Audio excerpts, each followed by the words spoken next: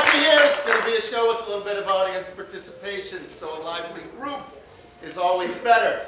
My name is Todd Hjelt. I'm fortunate enough to be the director of this fantastic performance. Before we get started this evening, though, there's a few things we need to go over. First, if you have a cell phone, please take this time now to turn it to silent or turn it off. Nothing ruins your experience or ours more than that unwanted sound of an annoying ring from some solicitor we don't know. Great, so at this time it would be wise for me to give thanks to our sponsor, the Inn at Manchester. Please, a round of applause. Not only a community member who supports the arts, but fortunately for me, my employer, and maybe more important, the owners are my friends. I would also like to say that you have a choice, and this afternoon you made a choice to come here, and we appreciate that. That makes you art-loving participants. Just like the people in this book, they had a choice, and they spent their money to advertise for you. So when you have a chance, and you have a choice, please look to these people first to spend your dollars in our community, because they are art supporters like you are as well. Thank you. Here. Theater like this works because we have people who like to perform and like to be part of the technical aspects, but we always need more. We need more volunteers. We need more resources, both personally and financially. There are lots of ways for you to be involved. The number one way is probably to become a member of the Dorset Players. You can do that simply by going to dorsetplayers.org and finding out how to do that. You'll be connected to an email. You'll know about all the things that are happening here. Which leads me to the next thing, because right after this show, just weeks away, behind this curtain, is the actual set for On Golden Ponds, which will be on this stage March 6, 7, 8, 13, 14, 15, followed by the 17th Annual One-Act Festival, April 3, 4, and 5, Freddie Shahadi and the Expressions, April 11th, and ending our season with Nonsense, the second coming, May 15, 16, 17, 20, 23, 24. All shows that I'm sure you'll love if you love this one. So it is my great pleasure to welcome you to this final performance of the complete works of William Shakespeare, abridged. Sit back, enjoy, and I hope none of you get barfed on.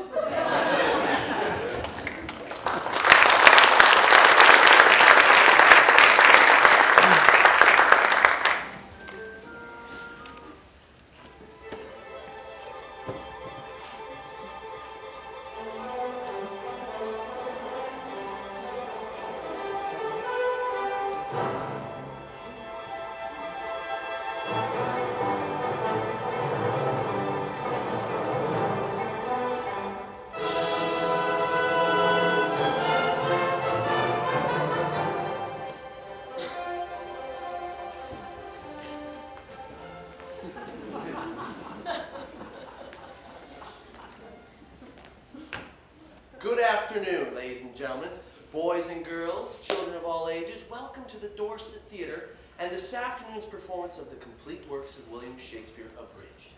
Now, before we get going, I do have a few brief announcements. First, the use of flash photography or recording of this show by any means, audio or visual, is strictly prohibited by the management. Also, please refrain from eating, drinking, or smoking anything during the performance. For your convenience, toilets are located in the lobby. And for you ladies, you'll have to go opposite the lobby. And please take a moment now to locate the exit nearest your seat. And should the theater experience a sudden loss of pressure, oxygen masks will fall from overhead.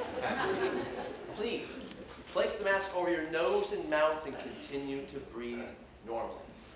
If you've come to the theater with a small child, please place your mask on first and let the little bugger fend for himself. Allow me to introduce myself.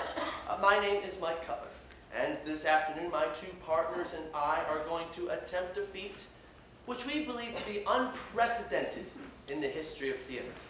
That is, to capture in one theatrical experience the magic, the genius, the towering grandeur that is the complete works of William Shakespeare.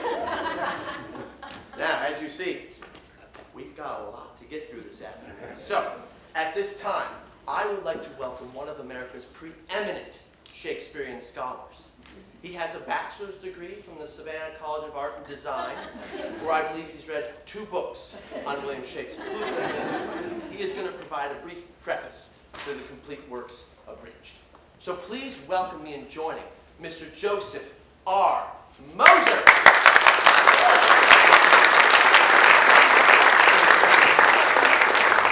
Good evening, ladies and gentlemen. William Shakespeare, playwright, poet, actor, philosopher. A man whose creative and literary genius has had an immeasurably profound influence upon the consciousness and culture of the entire English-speaking world. And yet, how much do we, as inhabitants of the 21st century, know and appreciate of the tremendous body of work contained in this single volume? Too little, I would argue. I believe I could illustrate this point by conducting a brief poll among our audience here. Bob, if I could have the house lights for just a moment, please? There we are. Now, you are a theater-going crowd, no doubt of above-average cultural and literary awareness. And yet, if I may have just by a show of hands, how many of you have ever seen or read any play by William Shakespeare? Any contact with the bard at all? Just raise your hands. I think they may know more than we do. I think we better get out of here. Just keep going. No, seriously, we should start running now. They don't know Shakespeare from Shinola. Just keep going.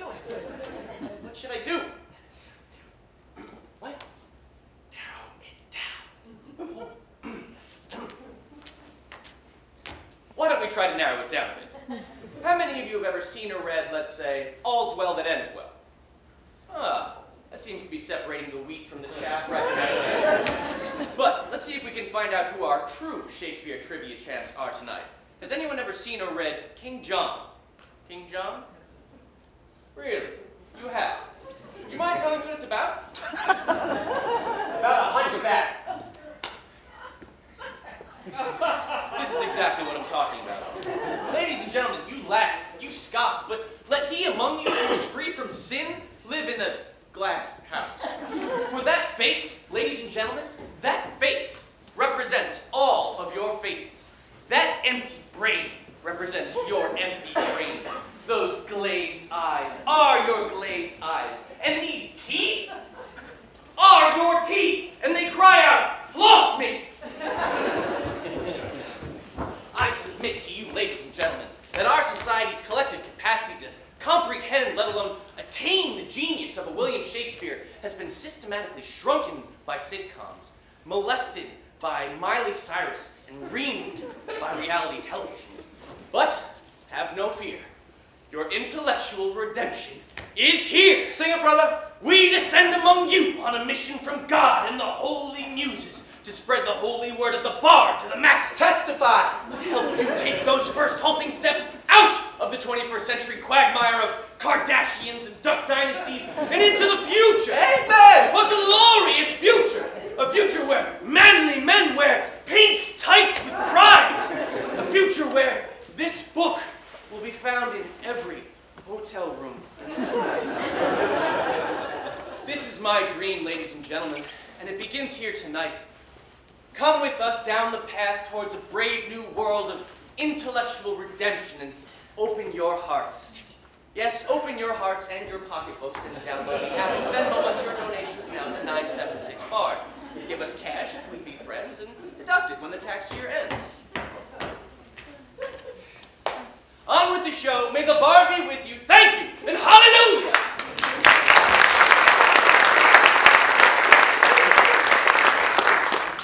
Now, those of you who own this book know that no collection is complete without a brief biography of the life of William Shakespeare.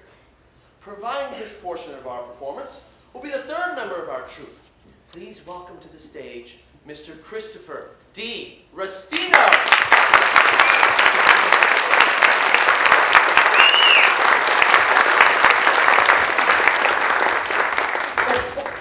Let me help you. No, don't touch them. They go in order. Oh, okay. What I've done is I've just taken a few notes about Shakespeare's life so we can get the show off to a good start and everything. As you can see, I'm not an audience member. I completely fooled you. Just get on with it. William Shakespeare. William Shakespeare was born in 1564 in the town of Stratford-upon-Avon, Warwickshire. The third of 8 children, he was the eldest son of John Shakespeare, a locally prominent merchant, and Mary Arden, daughter of a Roman, Catholic member of the landed gentry. In 1582, he married Anne Hathaway, a farmer's daughter. Farmer's daughters. He is supposed to have left Stratford after he was caught poaching in the deer park of a local justice of the peace. Shakespeare arrived in London in 1588, and by 1592 he had achieved success as an actor and a playwright. After 1608, his dramatic production lessened, and it seems he spent more time in Stratford. There he dictated to his secretary, Rudolf Hess, the work Mein Kampf, in which he set forth his programs for the restoration of Germany to a dominant position in Europe.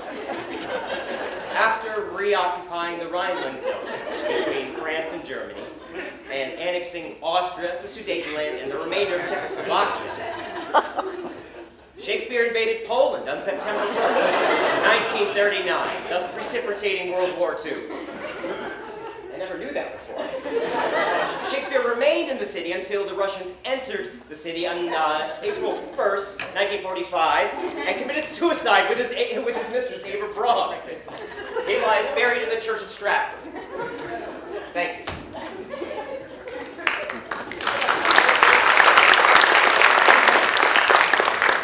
Now, without further ado, we are proud to present the complete works of William Shakespeare.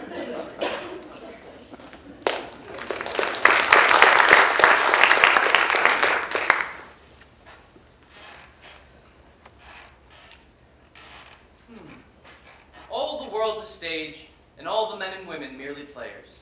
They have their exits and their entrances, and one man in his time plays many parts. One man in his time plays many parts. How true. Ladies and gentlemen, where better to begin our exploration of the complete works of the greatest English playwright than in Verona, Italy, with one of his most beloved plays, Romeo and Juliet. Of course, it would be impossible to portray all of the roles in Romeo and Juliet with just 3 actors. That's why we're using 2. That's right, ladies and gentlemen. Mike and Chris will be attempting to portray all the major character roles in Romeo and Juliet, while I fill in with bits of narration. Now, after extensive textual research and analysis, we've decided to begin our abbreviated version of Romeo and Juliet with... You ready? Yeah.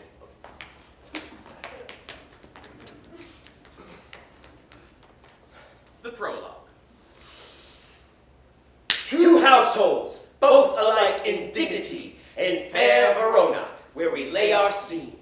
From ancient grudge, break, to new mutiny, where civil blood, makes civil hands unclean. From forth the fatal loins of these 2 foes, a pair of star-crossed lovers take their life, whose misadventure, piteous overthrows, do with their death bury their parents' strife. Thank you.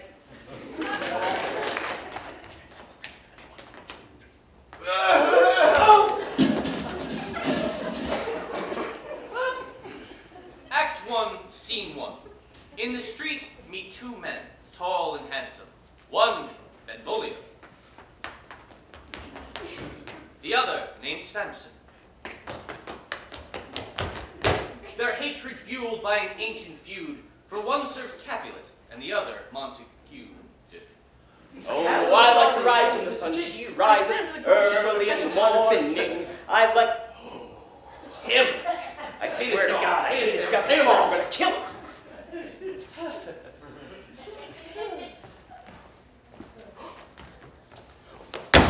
Do you bite your thumb at me, sir? No, sir, I do but bite my thumb. Do you bite your thumb at me, sir? No, sir, I do not bite my thumb at you, sir, but I do bite my thumb. Do you quarrel, sir? Ha, quarrel, sir. No, sir, But if you do, sir, for you, I serve as good a man as you. Ha! No better. Yes, better. You lied!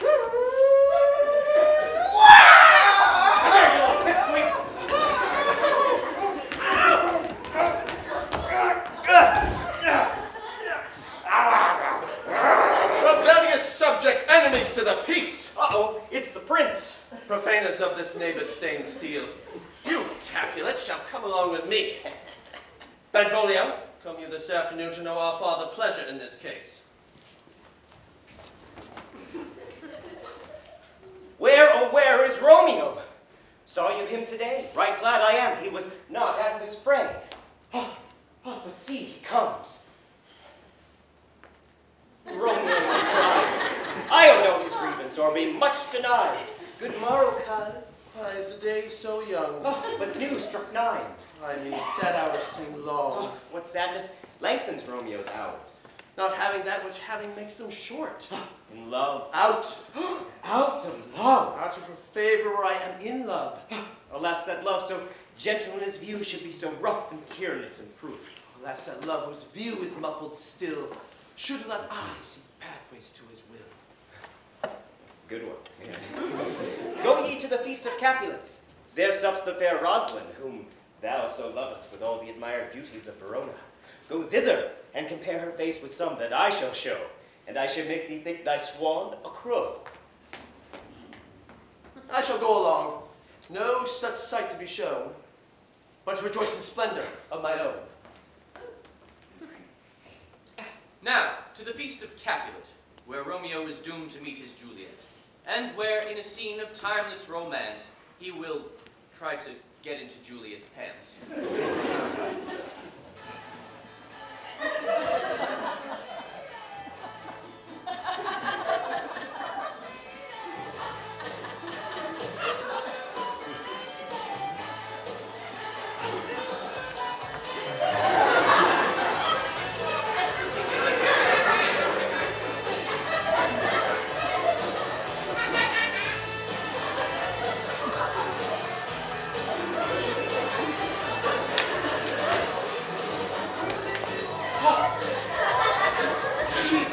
The torches to burn bright.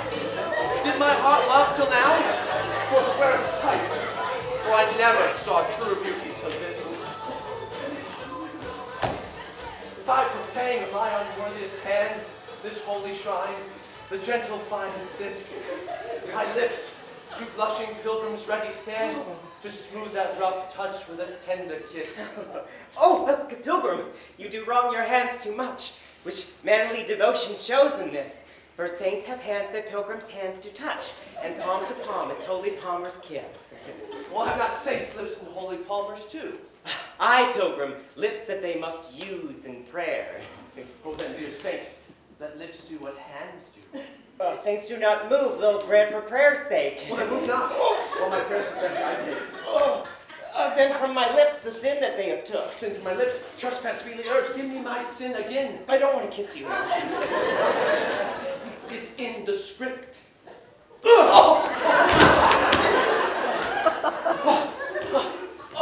You kissed by the book. Oh, coming, mother. Is she a Capulet? So I fear. The more is my unrest. What are you doing? The balcony scene. What's up? What light through yonder window breaks? Oh, Romeo, wherefore art thou, Romeo? Deny thy father and refuse thy name, or if thou wilt be but sworn my love, and I'll no longer be a Capulet. For what's in a name anyway? That which we call a nose by any other name would still smell. Oh, Romeo. Oh, who needs Romeo? Doff thy name, which is no part of thee. Take all thyself.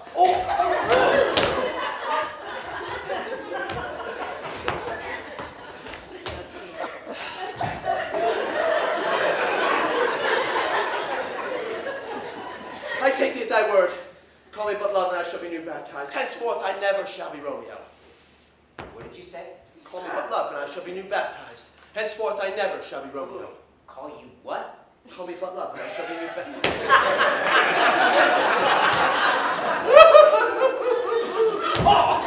Henceforth I never shall be Romeo. What man art thou? Art thou not Romeo and a Montague? Neither, fair maid, if either thee dislike. Dost thou love me? I know thou wilt say aye, and I will take that word. Yet thou swearest thou mayest prove false. Oh, dear Romeo, pronounce, if you doth love, pronounce it faithfully. Lady, by yonder blessed moon, I swear! I swear not by the moon. What shall I swear by? Oh, lady, by yonder blessed virgin, I swear. No, I don't think so. No,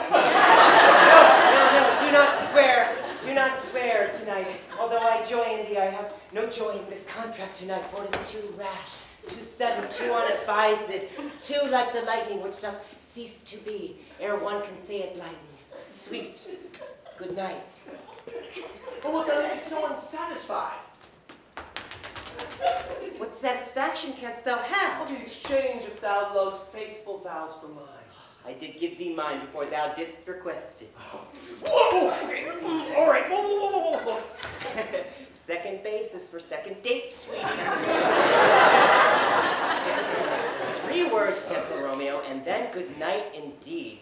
If that thy bent of love be honorable, thy purpose marriage, send word tomorrow. Good night. Good night. Parting is such sweet sorrow. Bye, but love.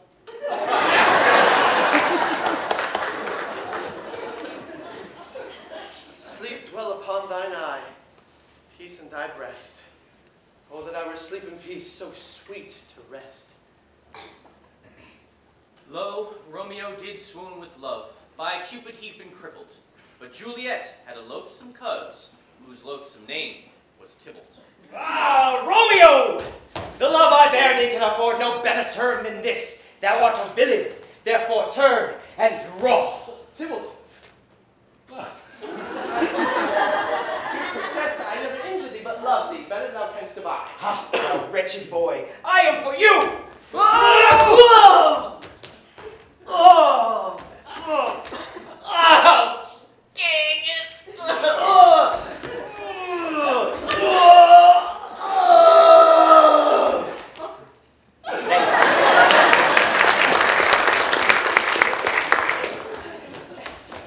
Now what do we do? I don't know. He skipped all this stuff. Go to here. Okay. Moving right along. From Tybalt's death onwards, the lovers are cursed, despite best efforts of friar and nurse. Their fate pursues them. They can't seem to duck it. And in the end of Act 5, they both kick the bucket.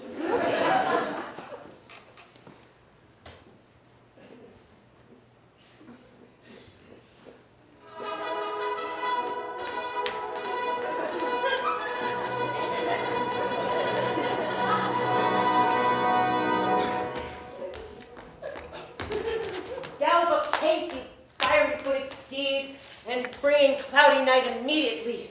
Come, civil night, come night, come Romeo, thou day and night. Come, gentle night, come loving black-browed night. Oh, night. Come.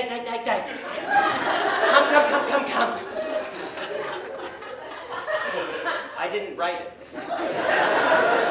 And bring me my Romeo.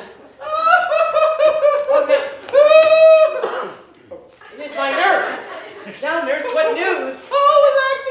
He's gone, he's killed, he's dead. Can heaven be so envious? Romeo, who would ever fall in Romeo? What devil art thou to torment me thus? This torture should be roared in dismal hell. Hath Romeo slain himself?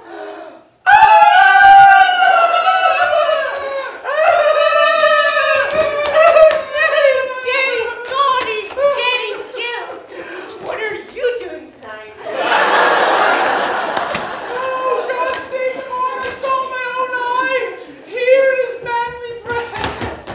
Romeo slaughtered and is Tybalt dead, my dearest cousin and my dear lord?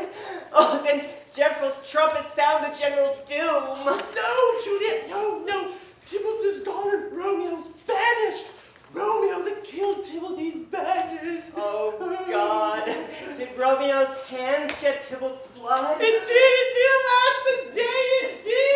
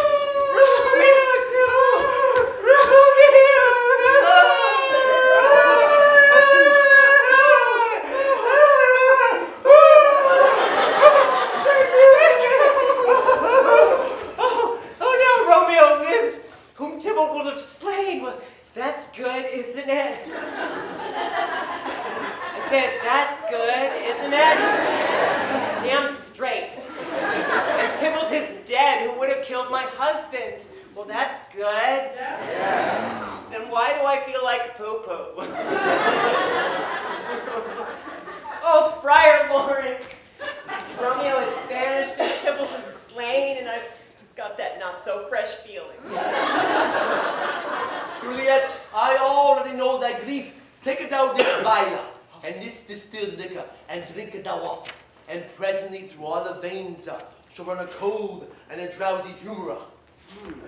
I feel a cold and a drowsy humor running through my veins out. I told you so. Ooh, yeah, that is kind of nice. I like that. Oh, you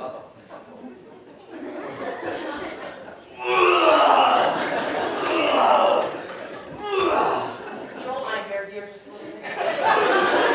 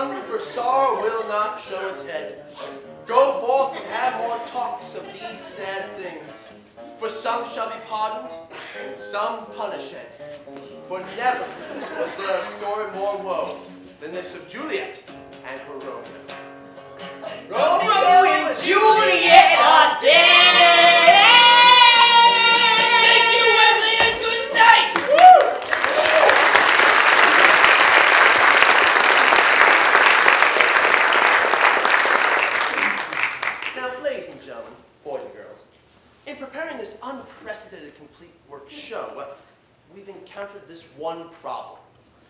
How to make these musty 400-year-old plays accessible to a modern audience.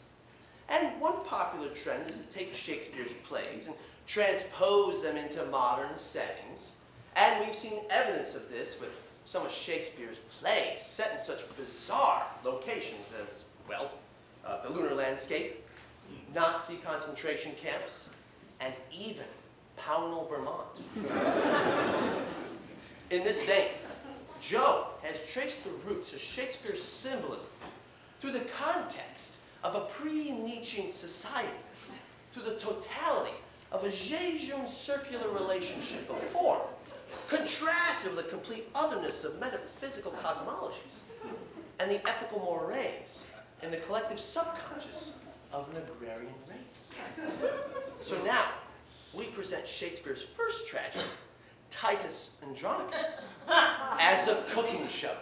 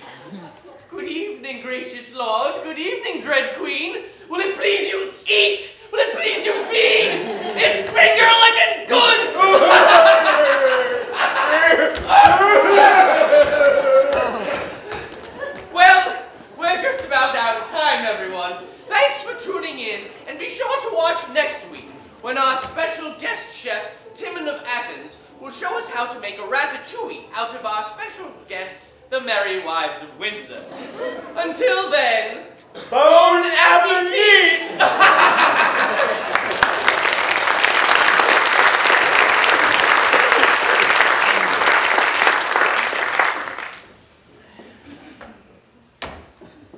I hope no one was too offended by Titus Andronicus. It seems that Shakespeare, as a young writer, went through an early blood and guts period. No doubt, if he were alive today, he'd be working in Hollywood on Titus Andronicus 9, Just Desserts. But we move on to the genius evident in some of Shakespeare's more mature plays, as we present his dark and brooding tragedy, Othello, the Moor of Venice. Speak of me as I am. Let nothing extenuate of one that loved not wisely, but too well. For never was there a story of more woe than this of Othello and his Desdemona. Oh, Desi.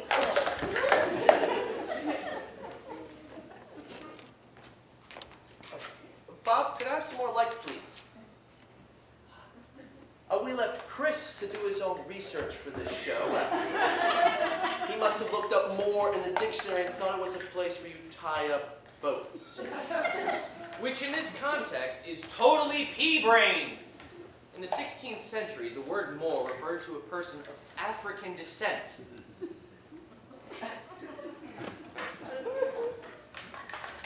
Now I feel like a complete dork.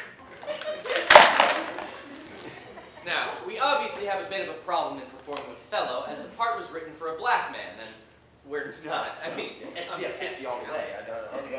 It is. Even remote. Yeah. I mean, saltines, really spicy. Triscuits. Well, we're we're honkies, basically, is what we are. So the underlying theme here is that due to physical limitations, we will be unable to perform Othello, the Moor of Venice. Guys, So we'll move right along to just because we're not black doesn't mean that. Just because we're white doesn't mean we can't do Ophelia, right? So I got an idea. No, Just no. it's better than the boats. It's better than the boats. Just like, just kind of join in.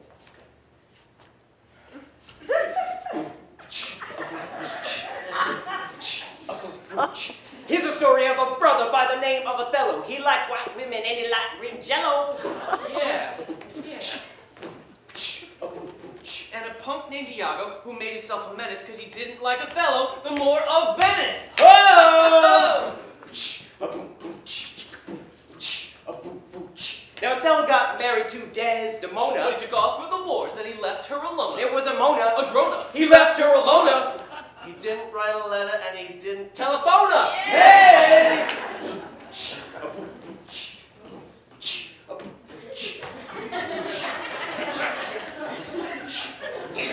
Now, Othello loved Desi like Adonis loved Venus. And Desi loved Othello because he had a big Sword. And Iago had a plan that was clever and slick. He was crafty. He was sly. He was sort of a jerk. He said, I'm going to shaft the Moor. How you gonna do it? Tell us! Well, I know his tragic flaw is that he's too damn jealous. I need a dupe, a dope, a kind of schmo. So we find a chum sucker by the name of a Cassio. And he plants on Desdemona's handkerchief. And Othello gets to wonder just maybe Eve, while he been a fighting, Commanded Ami. A Desi and Cass playing hide the salami. Salami!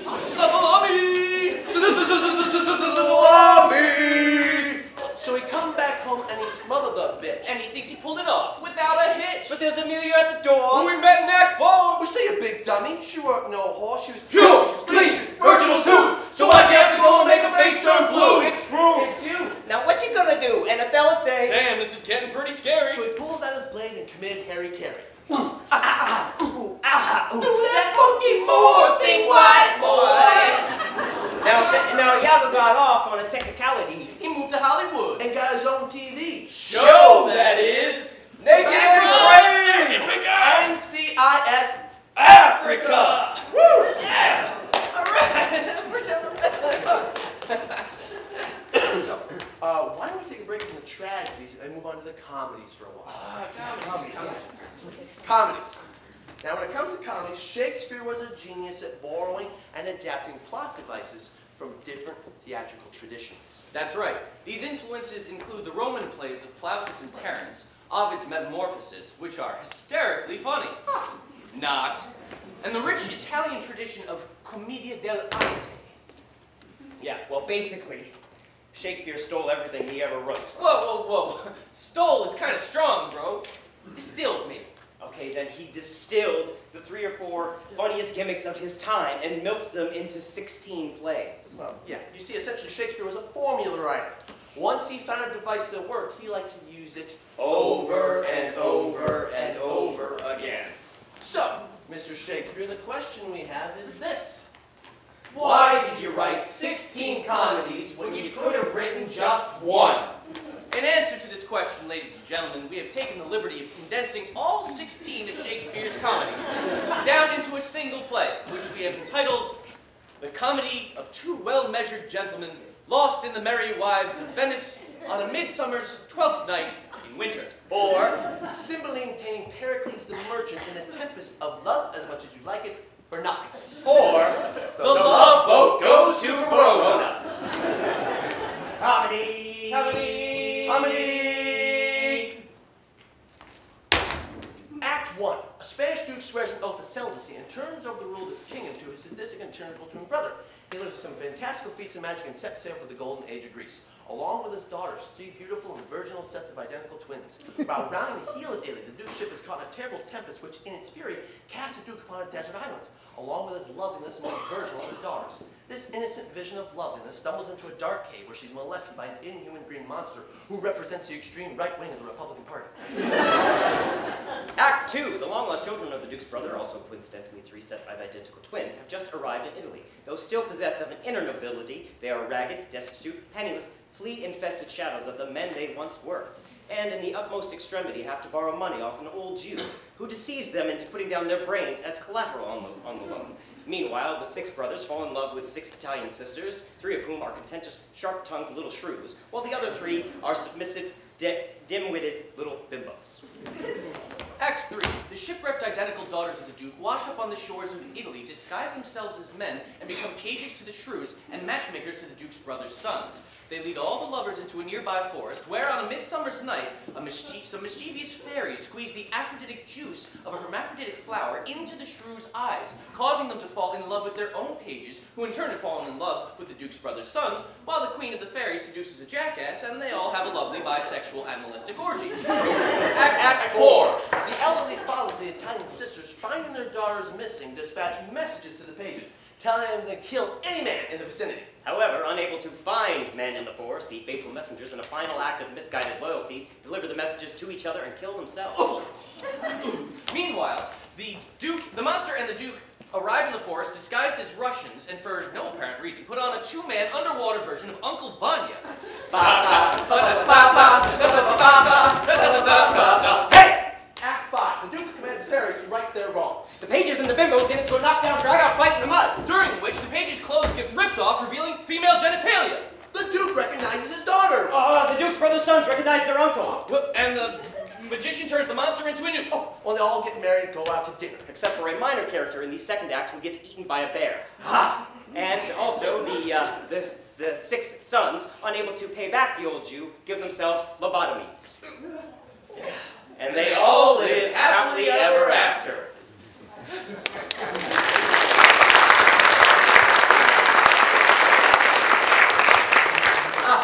We now move on to the rest of Shakespeare's tragedies, because basically we found that the comedies aren't half as funny as the tragedies. Take, for example, Shakespeare's Scottish play. Chris, not here. Okay, I'm sorry, forgot. Which you're really not supposed to talk about in the theater unless you're performing it because it's cursed. Fortunately, however, we not only performed an abbreviated version of Macbeth,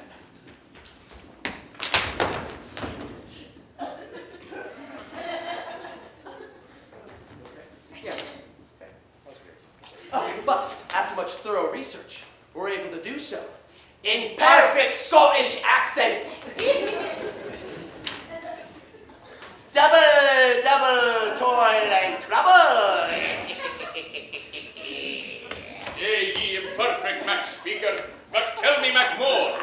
Macbeth, beware, Macduff, for none of women born shall harm Macbeth, till burning wood come to Dunsinane, don't you know?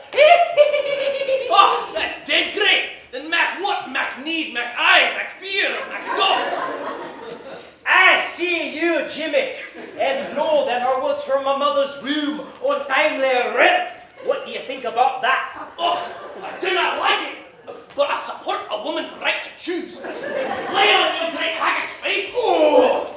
McKnight! You killed me wife! You murdered me babies! You shat in me stew! Oh, I did not! Oh, aye, ye did! I had to throw half of it away!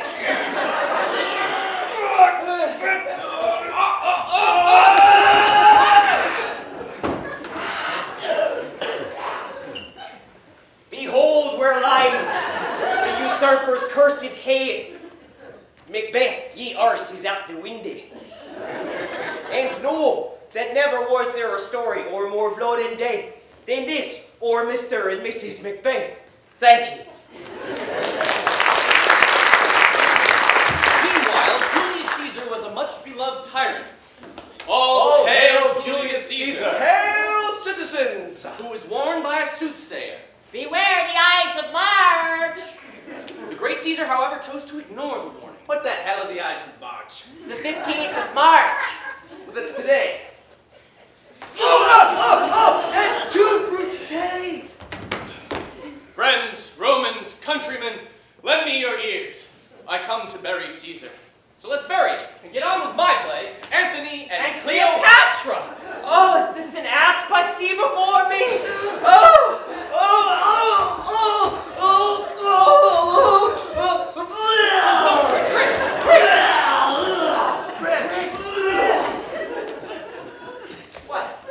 What are you doing?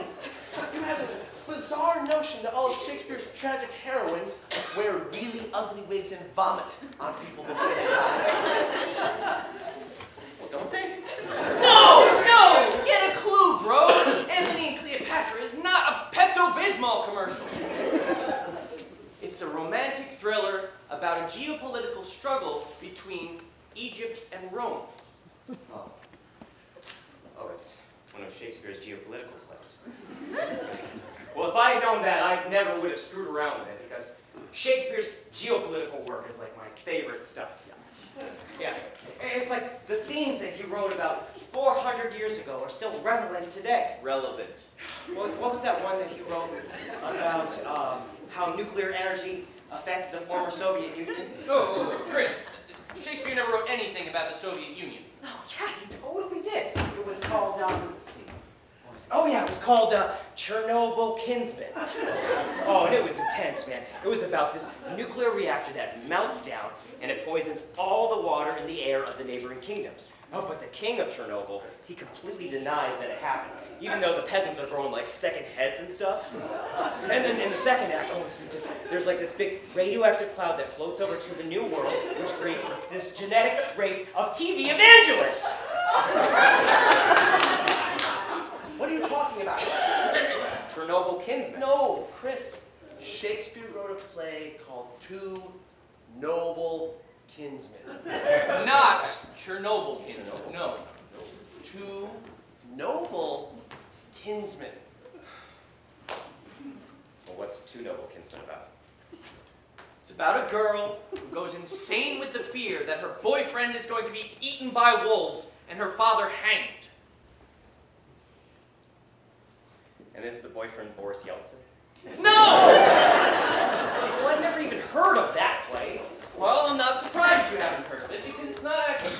Well, maybe I should explain. Ladies and gentlemen, Two Noble Kinsmen actually falls into the category of Shakespeare's plays which scholars refer to as the Apocrypha, or, in some scholarly circles, the obscure plays, or the lesser plays, or simply the bad plays.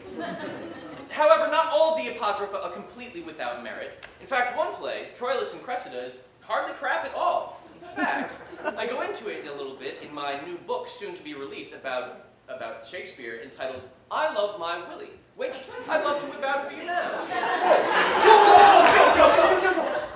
Here it is, right up front to The manuscript, guys. I was thinking that tonight we could do kind of a quick improvised version of Troilus and Cressida, based on this chapter. Yeah, we could do an interpretive dance performance art version. Oh, I love performance art. It's so pretentious. We could use Troilus and Cressida as a jumping off point to like explore the deeper themes of like life and the mythology and the transient nature of life and the disposition and of movement of forms. Yeah. Okay, get some props. Now wait just a minute. I was thinking of a straightforward scholarly approach. Screw that. Okay. Troilus and Cressida was written in 1603 and published in quarto in 1604 and appeared in the first volume. Now, this version is some 166 lines longer than the second quarto edition.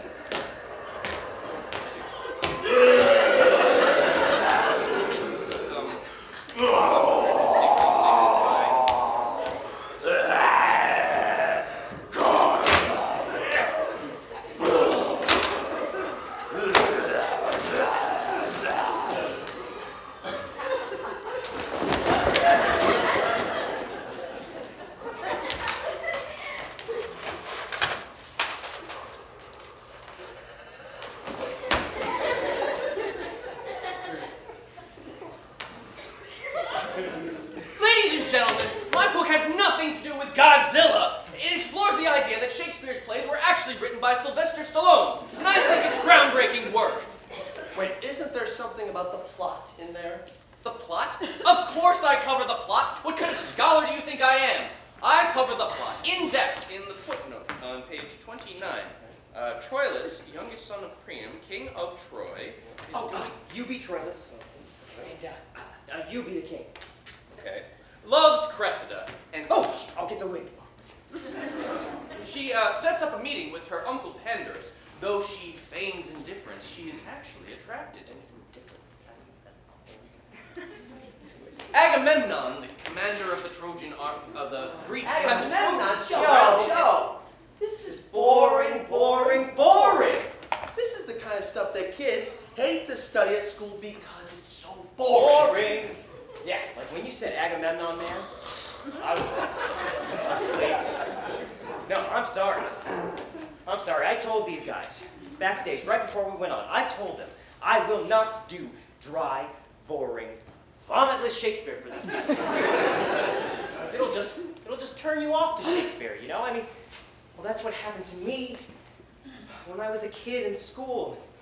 While we were supposed to be studying this Shakespeare stuff, I'd be looking out the window at all the other kids playing ball. And I'd be thinking, well, why can't this Shakespeare stuff be more like sports? Sports? How do you mean? Yeah, you know, well, like sports are visceral, you know, they're exciting to watch. Take the histories, for example. All those kings and queens killing each other off, the throne passing from one generation to the next. It's exactly like playing football, only you do it with a crown. They are kind of similar, aren't they? Yeah, I can see that. Okay, line them up. Let's kick some royal ass. 25, 42, Richard III, Henry VI, part 1, 2, 3, Huh! And the crown is snapped to Richard II, that well-spoken 13th century heir. He's fading back to pass, looking for an air downfield, but there's a heavy rush from Penge. Oh, my gross flesh sinks downward! And the crown is in the air, and Henry VI comes up with it. Victory is mine! Oh, but he's immediately by King John, that relic before a player for the 12th century, and he's down. Oh, it's killing him out there. This could be the end of the War of the Roses cycle. He's at the 30. The My 20. soul hath elbow The room. 10. Oh, he's poisoned on the 10-yard line. Looks like he's out for the game. Replacing him now, number 72, King Lear. Divide your kingdom in 3. Cordelia, you go long. Uh-oh, a penalty marker is down. Fictional character on the field. Lear is disqualified. Oh, and he is not happy about it. Penge! Lining up now is that father-son duo of Prince Hal and Henry IV. Center snaps to the quarterback. Quarterback gives to the hunchback. Oh no! It looks like Richard III's limp is giving him trouble. Oh, my horse, my kingdom for a horse. Oh no! There's a pile up on the field. Fumble! And Henry VIII comes up with it. He's at the 20, the 15, the 10. Oh, he stops at the 5 to chop off his wife's head. Touchdown for the Red Rose! Oh, you gotta believe this is the beginning of a Tudor dynasty. Woo! Henry V, Richard III, the whole royal family's friggin' absurd, especially Charles. Woo! Yeah! Right. Woo!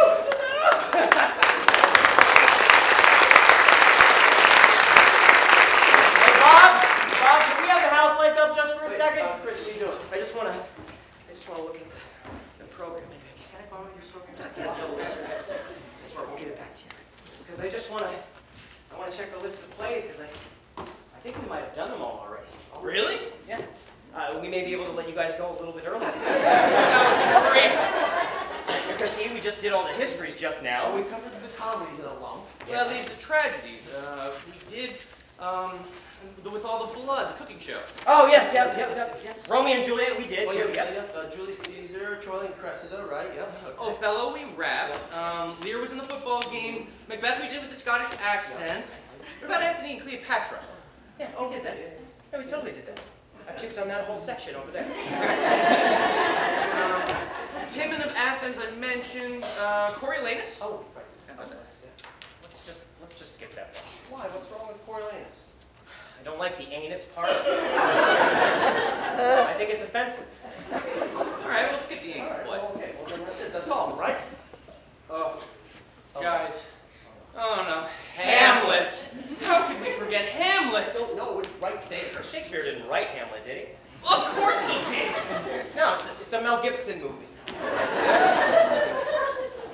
gentlemen, 36 plays down, 1 to go. A play of such lofty, poetic, and What? It's just that, you know, like, Hamlet is a very, like, serious, intense play, and I just don't think I'm up for it. What do you mean? We've done 36 already. There's just 1 more. No, I know. It's just so, like, the football game, it left me emotionally and physically drained, and I just don't think I can do it justice. We don't have to do it justice. We just have to do it. Well, I don't want to do it. Chris, our show is called The Complete Works of William Shakespeare. I think they'd like to see Hamlet, am I right?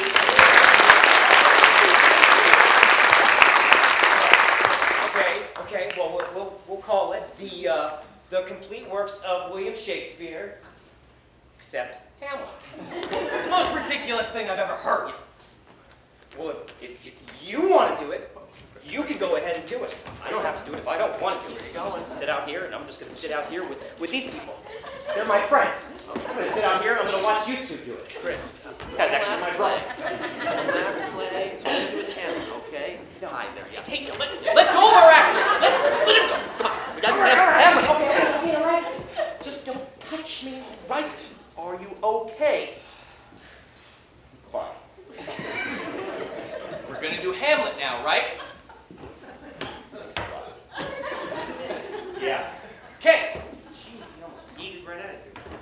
Whose program was this? Sorry, I got a little messed up. All right, so we'll start off with the guard scene. We're going to need Bernardo and Horatio. We'll need Rosencrantz and Guildenstern. Nah, they got their own play. Oh, where's he going? Get back here! I'll kill this guy! I'll kill him! Just leave him alone. Oh, you can't make me do it! Get back here!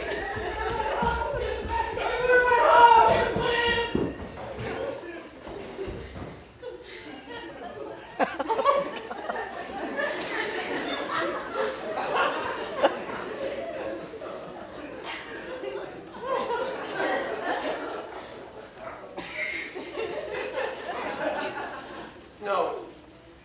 Joe is usually much faster than Chris.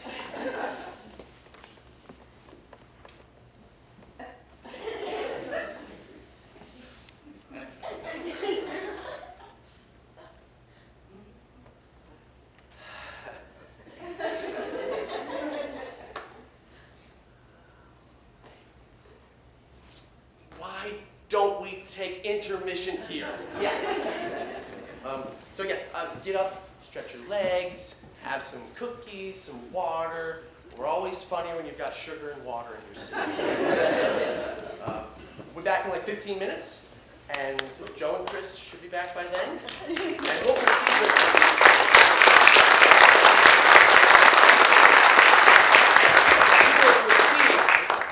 with Hamlet, Prince of Denmark. I hope.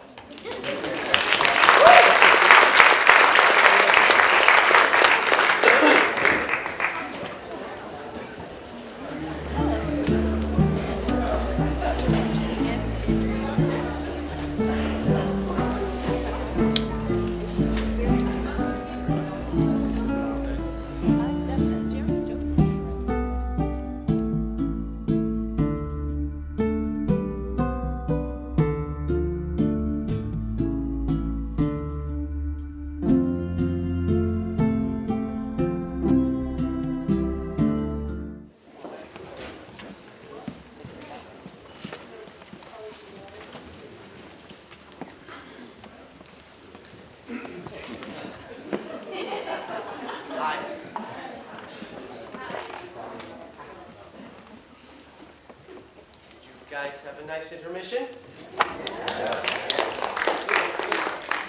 What'd you do? Yes, you... Oh, you sat right there? Didn't move? Well, how about you then, sir? Cookie, were they good? Are they still the heart-shaped one? Yeah. Oh, those are good. Anyone go to the bathroom? Yes? Long line in the ladies' room? Good. We've been working on that. Good. If you wouldn't mind leaving that in the comment card on your way out. Well, As you can see, Joe and Chris aren't back yet. Joe actually called me during intermission. He finally caught up to Chris. Chris was hiding in the Dorset quarry. But Joe had a great idea. Until they get back, I should cover the sonnets. Shakespeare wrote 154 sonnets.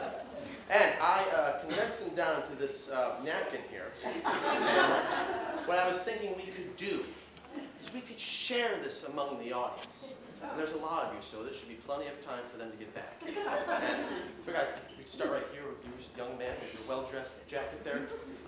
You want to take this, we'll read it, enjoy it. It's very good. And then when you're done with it, you pass it to her. She'll read it, she'll enjoy it.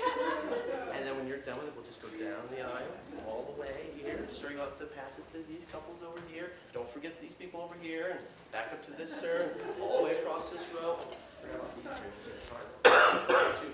And we'll go back and forth, back and forth, back and forth, back and forth, until it gets all the way up to you way up there, ma'am.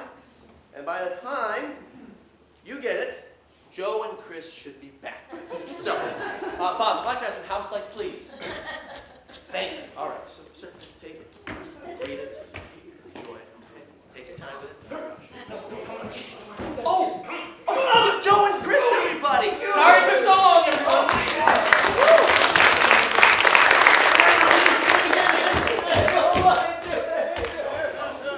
It's just so big.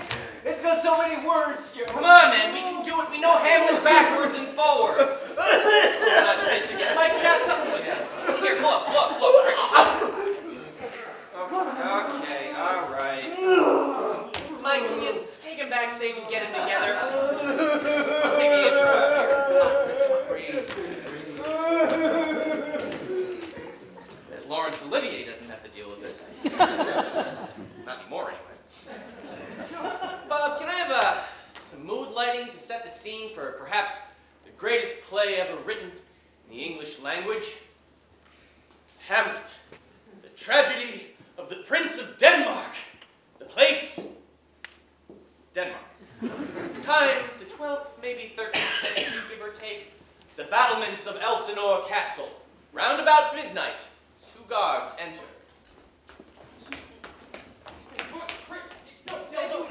I'm not going to do it. No.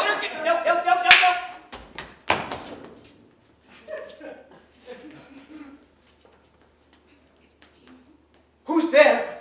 They. Answer me. Stand and unfold yourself. Long live the king! Bernardo. He.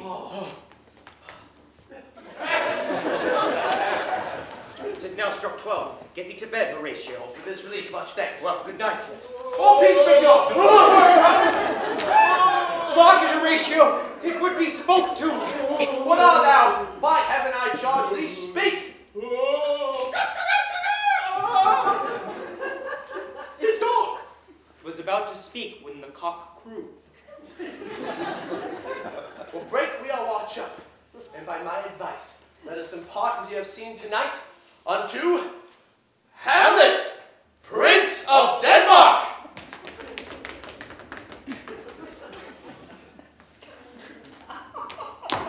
Oh, that this too solid flesh should melt, thaw, and resolve itself to a dew. That it should come to this, but 2 months dead, so loving to my mother. Frailty, thy name is woman. Yeah, you. Married to my uncle, my father's brother. Thy funeral baked meats did coldly furnish forth the marriage tables.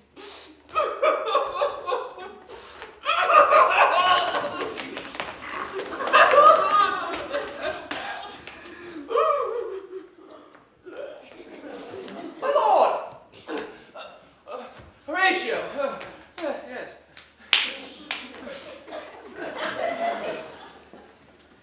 Methinks I see my father. Where, my lord? In my mind's eye, Horatio. My lord, I think I saw your father tonight. Saw who? The king, your father. The king, my father, but where was this? Oh, upon the platform where we watched. 'Tis very strange. tonight. Perchance 'twill walk again. All is not well. Would the night were come. Oh. The air bites rudely. It is very cold. Oh, look, my lord, it comes! Angels and ministers of grace defend us!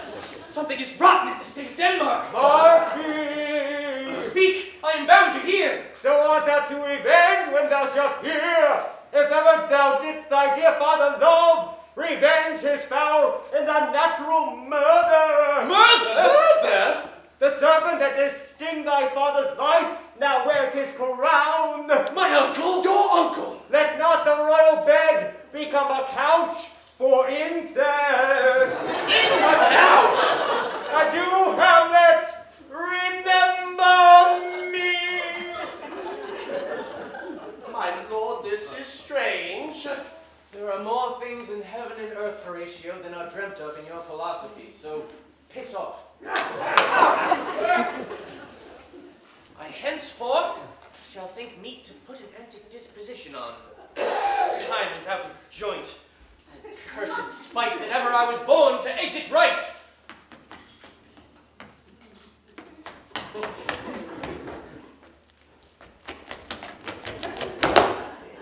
Neither a borrower nor lender be.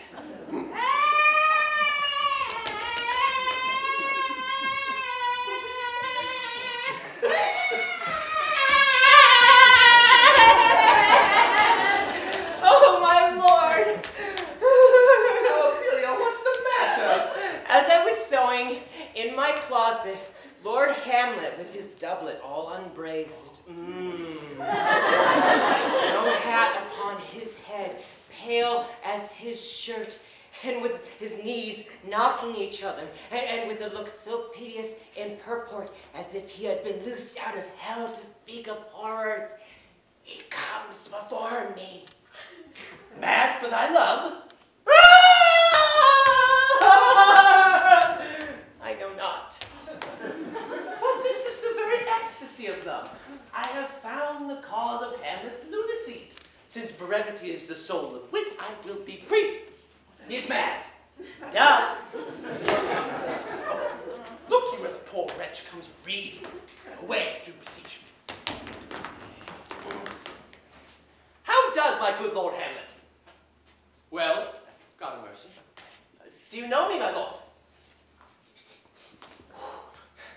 Excellent well, you are a fishmonger.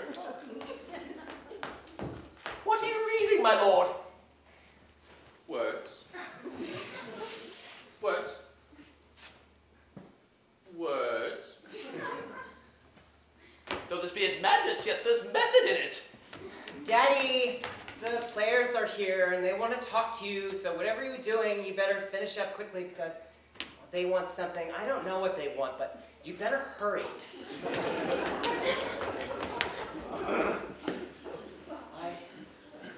I am but mad north-northwest, but when the wind is southerly, I know a hawk from a handsaw.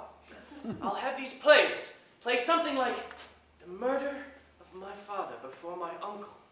I'll observe his looks. If he does but blench, I'll know my course. The play's the thing wherein I'll catch the conscience of the king.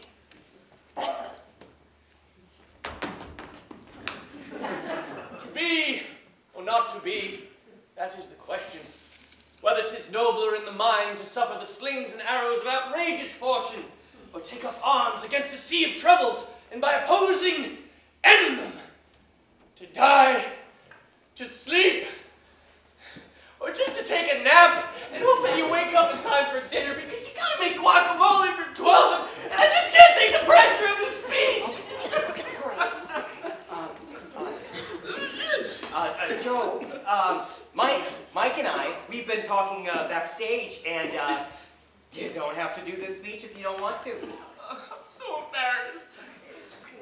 Ladies and gentlemen, you'll have to excuse him. It really is a very intense, very deep, emotional speech, and he's been under a lot of pressure lately. What happened with Felicia? Felicia is Joe's favorite character on General Hospital. And we just found out Thursday she's not coming out of her coma. She's just got a puppy. Oh, so I think for today, we're just going to skip this speech. I'm sorry if anybody feels ripped off, but we think it's a really overrated speech anyway. I mean, Hamlet is supposed to be thinking about killing his uncle, and instead he's talking about killing himself, and we really feel that it just weakens the character. So we're just going to move on to a later part in the play. Yeah. Let's move on to the play within a play sequence. Right. Yeah. So we'll just skip it for now, and we'll move on to a later part so you really don't miss anything. Oh, wait. There's that speech of Hamlet's I don't think we should cut. Oh, the what a piece of work is man speech. Yeah. Okay. Right. Okay. Well, there's this one speech that goes, I have of late, but wherefore I know not, lost all my mirth, and forgone all custom of exercise. And indeed it goes so heavy with my disposition, that this goodly frame, the earth, seems to me a sterile promontory. This most excellent canopy, the air, look you. This brave o'erhanging firmament, this most majestic roof, fretted with golden fire, why, it appears to me no more than a foul and pestilent congregation of vapors. What a piece of work is man. How noble in reason, how infinite in faculty, in form and moving, how express and admirable. In action, how like an angel, in apprehension, how like a god. The beauty of the world, the paragon of animals, and yet to me, what is this quintessence of dust? Man delights not me. So we'll skip that speech and go right into the killing.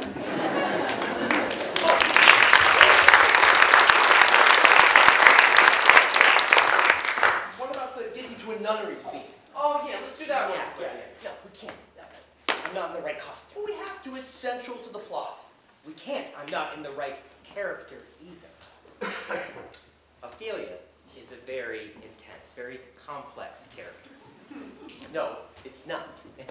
It is. No, it's easy. Anybody can play that character. My mother could play the character. Oh, really? Yeah, that woman right there can play the character. Let's get her to do it. Yeah, let's get her to do it. Hey, come on, Joe. Okay. You're going to do On it. stage, you're going to be our Ophelia. Come on, Joe. Excellent.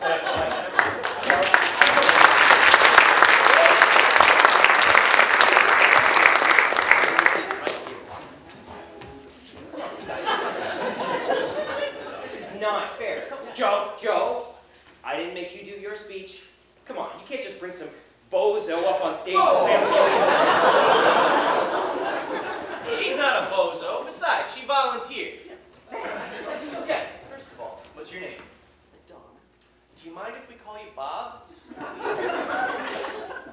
right, now, Bob, this is a very simple scene. It's extremely difficult. Hamlet has had this relationship with Ophelia, but what's been going on with his father and his mother and his uncle and yada yada, he can't deal with her anymore. He's being a prick. So he tells her to get out of his life. He says, "Get thee to a nunnery." Now, all the Ophelia does in response to this in our version is she screams. That's all she does. Hamlet says, "Get thee to a nunnery." Ophelia screams. Can we give that a shot?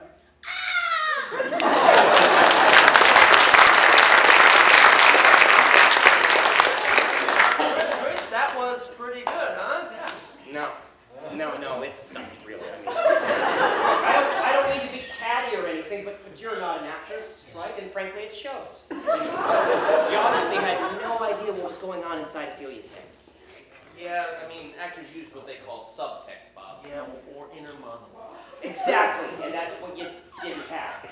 And as a result, your performance was, flat, one-dimensional. But I think you showed a lot of heart, a lot of courage, a lot of what Shakespeare would say is chutzpah. I don't know. I think we should workshop this. In fact, Bob, could you bring up the house lights to full, please? Yeah, because I think we could get everybody involved in this. To sort of create a supportive environment for Bob here. Get everybody to act out what's going on inside Ophelia's head and divide everybody up into Ophelia's id, ego, and superego. Oh, like a Freudian analysis. Yes, a Freudian analysis. Okay. I get the id. All right, I'll get the ego. All right, would you like to be our ego tonight? All right, you're going to be our ego tonight. Come on. Here we go. Yeah.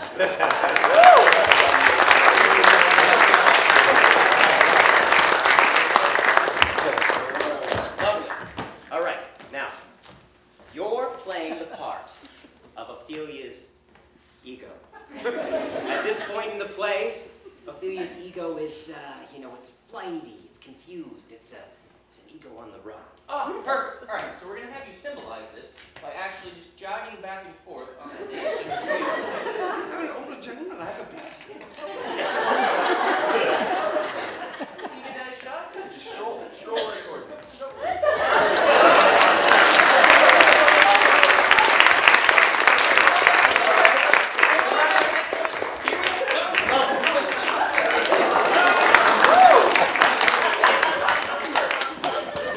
As a reward, Bob, we're going to give you a shot of cortisone later. Do you mind if we call you Bob? I'm an older gentleman. I'm hard of hearing. What you say? Okay, perfect. Very good. Well, good. He's a bit of an egomaniac. So, what I'm going to do is I want everybody in the first 3 rows. You're going to be Ophelia's id. Her id is confused. It's wishy-washy. It's a wash in a sea of alternatives. So, I want you to put your hands up in the air. Excellent. I want you to kind of undulate them back and forth. Yes, you too, ma'am. Yeah, there you go. Come on. And I want you to say with me, maybe, maybe not. Maybe not. Maybe not. Great. Save some for later. I don't know about you guys, but I feel a lot of love in this room. Okay, now, why don't we get everybody behind the first 3 rows? You're going to play the part of Ophelia's superego, okay? This is the final psychological component. The superego is made up of all those deep, moralistic voices inside your head that tell you exactly what to do. They're very strong, very difficult to shake. Some people never shake them in their whole lifetimes, sort of like Catholicism. It's a very, very deep part of the psyche. In fact, why don't we get Joe? Could you help me out with this, please? Sure. Because we're going to line. Right, great. So why don't we have everybody from where Joe is indicating, right here, to my left, you be section A, and everybody from Joe to, I think right about here, you be section B, and, hi, right about here, and then everybody from here all the way over to my right, you be section C, right. It's not that bloody difficult, okay. Okay, section A, you are going to be the masculine part of Ophelia's brain, the animus, so to speak, all right? And we're going to have you use Hamlet's line for this. We're going to have you say, get thee to a nunnery, okay? Let's give that a try, all right? Section A, 1, 2, 3. Get thee to a nunnery. Oh, that was pretty awful, I think. Yeah. Okay, one more time, folks. Let's work with me here, okay? So we want it very loud, very strident, okay? Section A, 1, 2, 3. Get thee to a nunnery. Yes, much less fun. All right, section B. You are the voice of vanity, saying, for God's sakes, do something with yourself. Put on some makeup or something, right? No offense. This really is out of the Shakespearean text. Now, we're going to have you say, paint an inch thick, all right? Let's give that a shot. Section B, 1, 2, 3. Paint an inch thick. Section A, you want to teach Section B a little something about it. You want to try one more time? Paint an inch thick. 1, 2, 3. Section B. Paint an inch thick. Nice. There we go. I like that. All right. Now, Section C, we've saved you for last because you are the most important component of them all.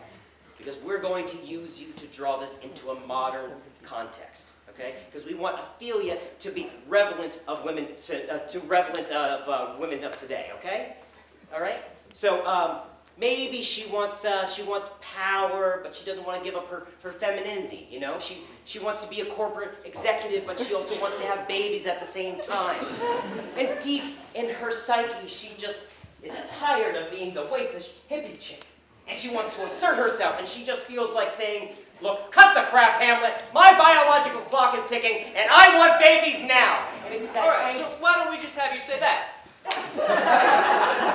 Yeah, all right, very good. Section C, we'll have you say, Cut the crap, Hamlet. My biological clock is ticking, and I want babies now. all right, so let's give that a try, okay? Section C, 1, 2, 3. Cut the crap, Hamlet! My biological clock is ticking, and I want babies now! Yes!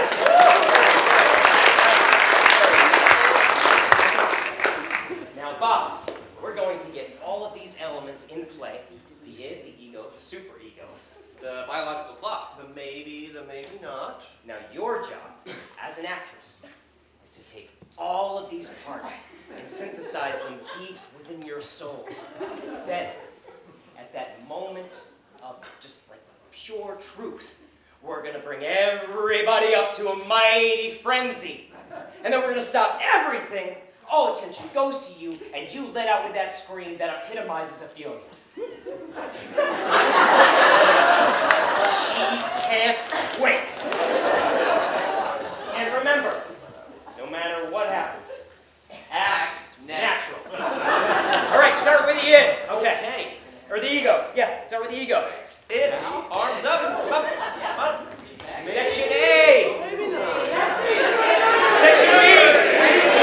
Section C.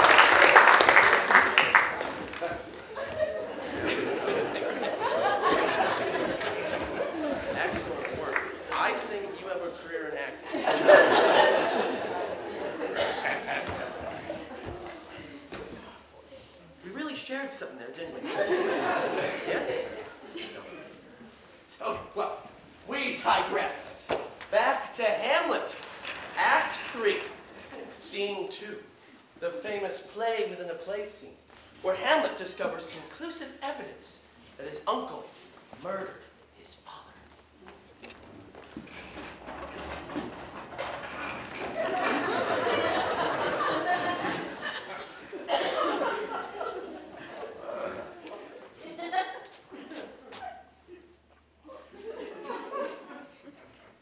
Speak the speech, I pray you, as I pronounced it to you, trippingly on the tongue. Suit the action to the word, and the word to the action, and hold as 'twere the mirror up to nature. Will my lord hear this piece of work? Aye, and the king too, presently. Now, how does my cousin Hamlet and my son? A little more than kin, less than kind. I have nothing with this answer, Hamlet. These words are not mine. Take a seat, my lord. All right, you, young man, get up. King of Denmark's seat, move it.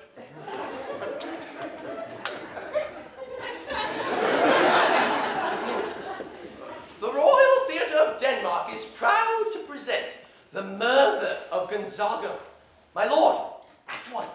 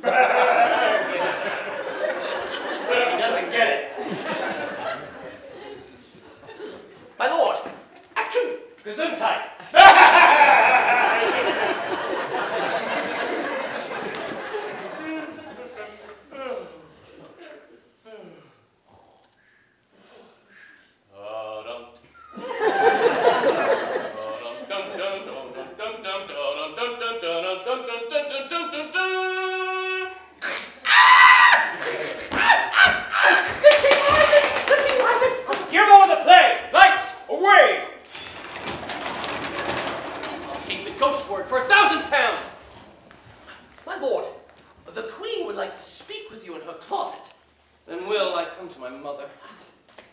Behind the arras, I'll convey myself to hear the process. Where's the goddamn arras in this joint? Ah. Hamlet! Now what is it, mother? Thou hast thy father much offended. Mother, thou hast my father much offended. What wilt thou do? Thou wilt not murder me! Help! Help! Help! Help! And now, a rat!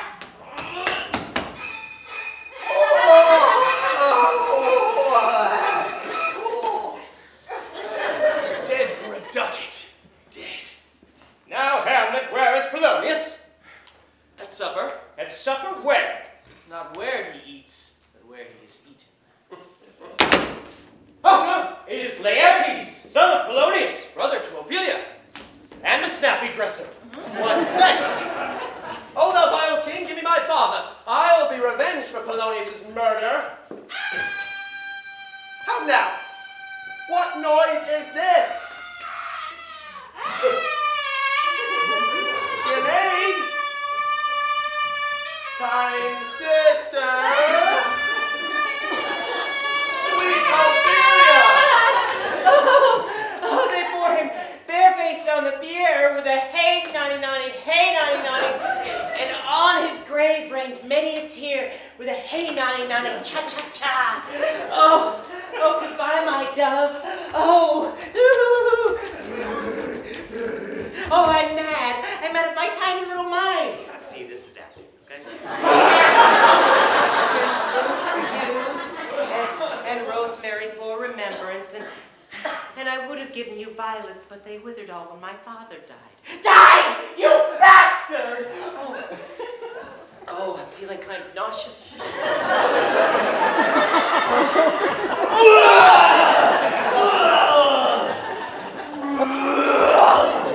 Hamlet comes back.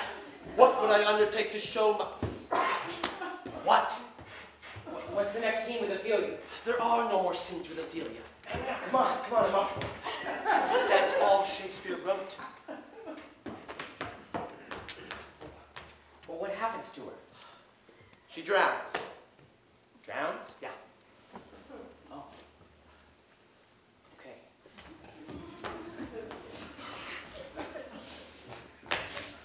Hamlet comes back.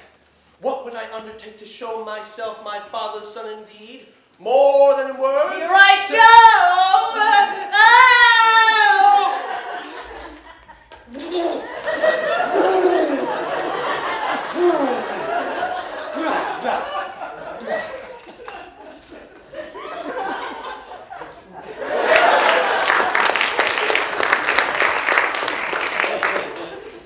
To cut his throat in the church! Aye, and to that point I'll anoint my sword with an unction so mortal that where it draws blood no cataplasm can save the thing from this compulsion.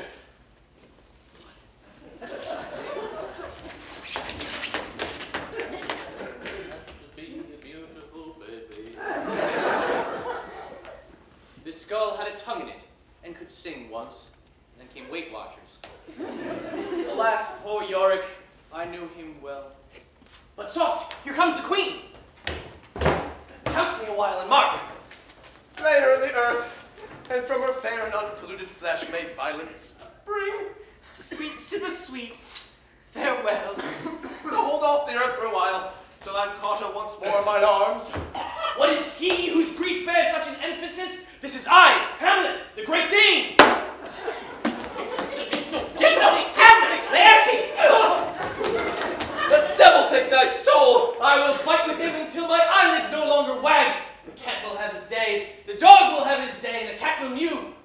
Give us the foils. Come, one for me. Careful. Those are sharp. Come, sir. Come, my lord. Oh, one. No, no. Judgment. A hit! A very palpable hit. What are you wearing? Let's play Guess What I'm Wearing Now. Hamlet, here's to thy good fortune. Drink off this cup. Nay, set it by a while. Mother, father, uncle,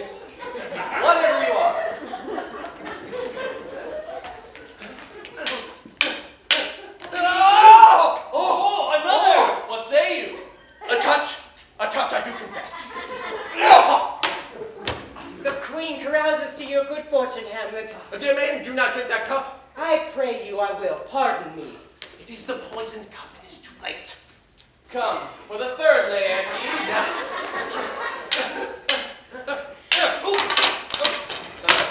Go.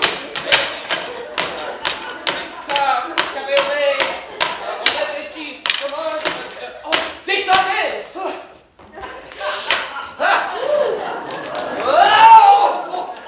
Meg!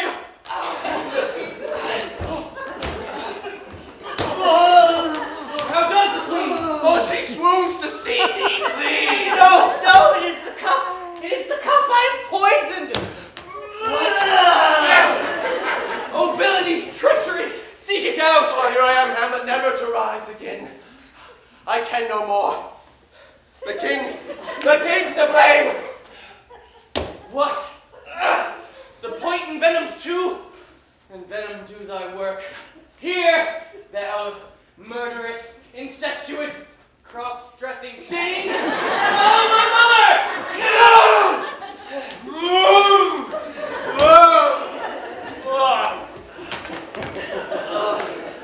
Forgive me, Hamlet.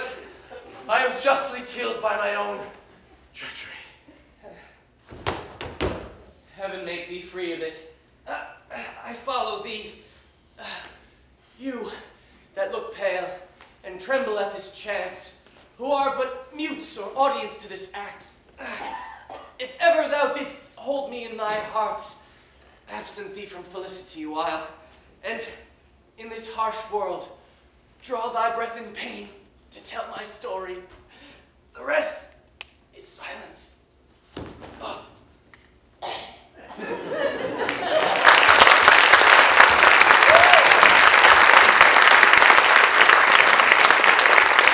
Very well, ladies and gentlemen. We shall do it one more time. Ladies and gentlemen, that was the complete works of William Shakespeare, but we have a few more minutes left here, so we're going to run through Hamlet one more time, very quickly. Just a word of general safety, since we have a lot of young people and children in the audience. You've seen a lot of swords being used today, a lot of props flying back and forth, and, well, we make these things look easy. But really, they're very, very difficult, very, very dangerous, okay? Keep in mind that two of us are trained professionals. Do not try this at home. Go to a friend's house.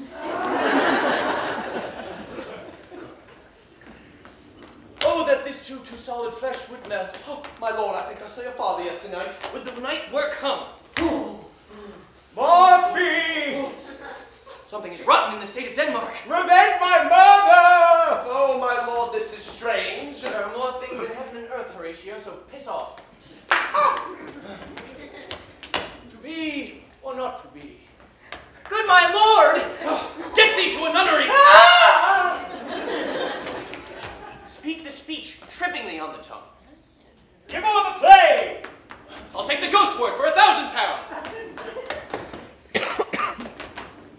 Hamlet! Now, what's the matter, mother? Oh, thou wilt not murder me! Help! Help! Help! Help! A rat! Dead for a diet. Dead. Now, Hamlet, where's Polonius? That's upper. Where? Dead.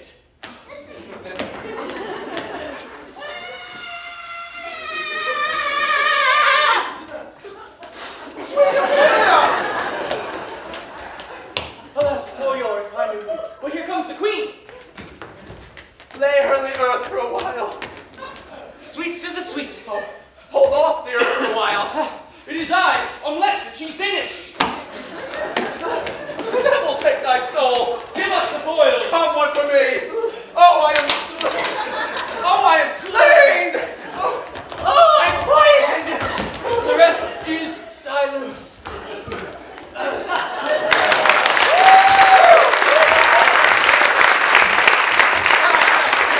Now we do it even faster.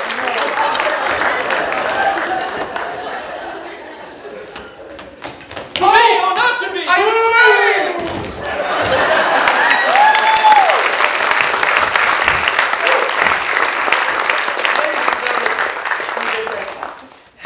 will now do it backwards. Yes. No, Yes. No, Joe, you said we could do Hamlet backwards and forward. You know it. It's a figure of speech. No. We're not doing Hamlet backwards. And you ran out halfway through the show. No, that's not, doesn't make sense. I don't care. No, we can do that. Rehearse it. No way that it's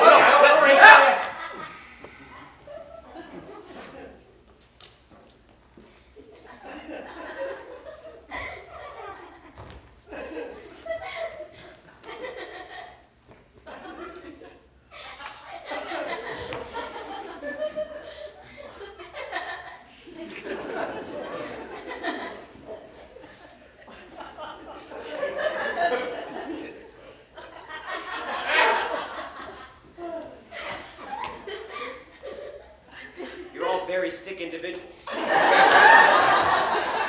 Be sure to listen for the satanic messages.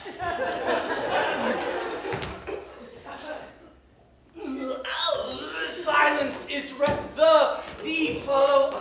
Oh, Paul is dead! Slain am I. Foils thee us give! Dame the Hamlet eye is this? Earth the off-mold. Sweet's not too sweet. Earth the interlay.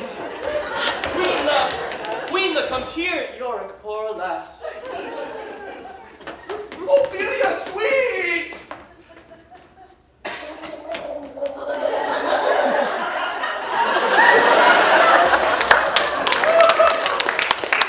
Father Maya's where? Dead, duck it up or dead.